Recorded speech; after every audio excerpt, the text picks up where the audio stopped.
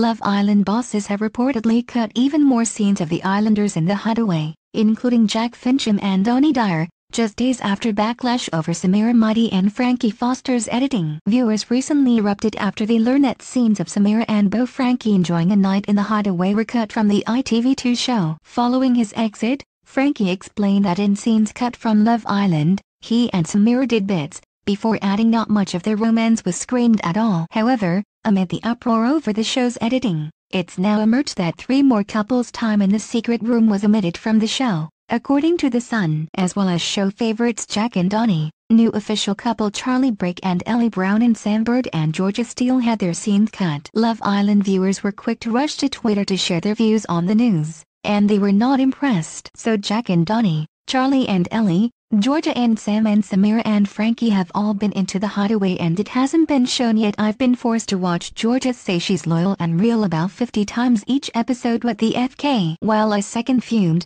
so, not only have we not seen Samira and Frankie in the Hideaway, now we haven't seen Georgia and Sam, Ellie and Charlie and now Jack and Dani, again.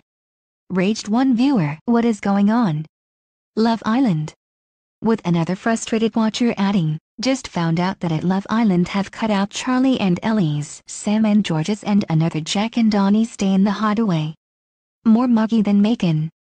Meanwhile, Frankie opened up about his and Samira's edited scenes, shortly before she quit the villa to be with him. He explained to The Sun, "It's weird for me because obviously it's a big thing for everyone in the villa. Everyone was cheering us into the Hideaway. Everyone was happy for us. But yeah, it didn't get shown for one reason or another. It was a big thing for me and Samira. But yeah, we did spend the night together."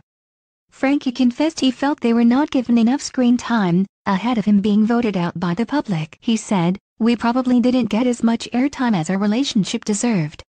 But from what people have seen it seems to have been all positive. I've actually got more airtime since leaving the villa." Love Island continues daily at 9 p.m. on ITV2.